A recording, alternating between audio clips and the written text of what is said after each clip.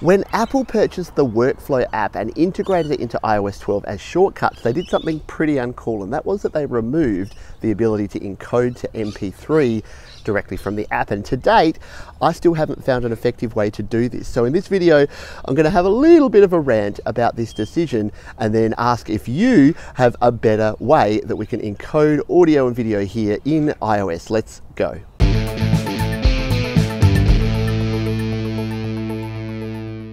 So I think I'm actually quite tolerant of some of Apple's decisions. I'm not one to rant, to be negative and to hate, despite some of the unique naming conventions of some of their iOS devices, or the fact that I have actually uttered the words, yes please, I will pay $60 for a dongle that converts Lightning to USB. However, some of their decisions, like this one, do really make me question what their strategy here is, because they've taken functionality that people were able to use and they've completely removed it. I think I know why, but it doesn't mean that I like it. So why did Apple remove this functionality? Well, to understand that, you have to look back at the history of audio encoding and audio file types on the iPhone and the iPad, because Apple historically have always used what is called the M4A file extension, which uses an AAC encoder for compression, which is a competitor to MP3. It's a different format. So whilst Apple have always played MP3s,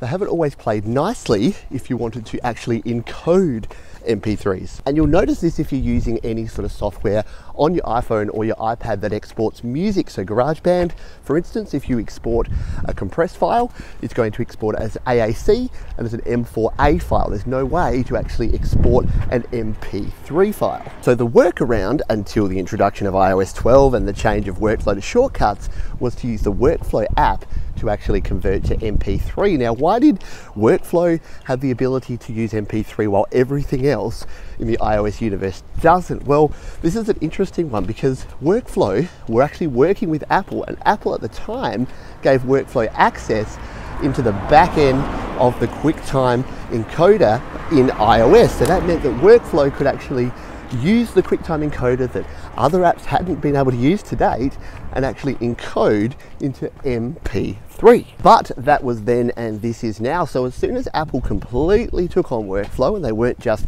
partnering with them, but they owned it, they changed the name to shortcuts, they integrated into iOS 12, and they removed that backdoor way to get into the QuickTime encoder, which means that what we could do in the past, which is grab any video file, any audio file, and extract the audio and encode it as an MP3, is now not possible directly in iOS. Which brings me to my question to you folks. Do you have a better way? This was my way, this was the best way, that direct integration into the QuickTime encoder.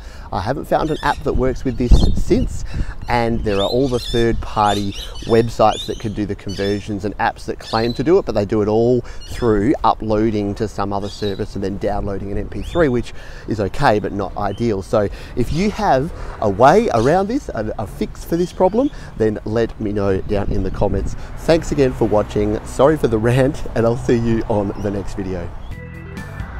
Hey, thanks for sticking around till the end. We have 2 more videos linked down below if you'd like to check out some more. You can also subscribe to the channel by clicking on the Studio Live Today icon in the top right corner, or head on over to studiolivetoday.com for even more audio goodness.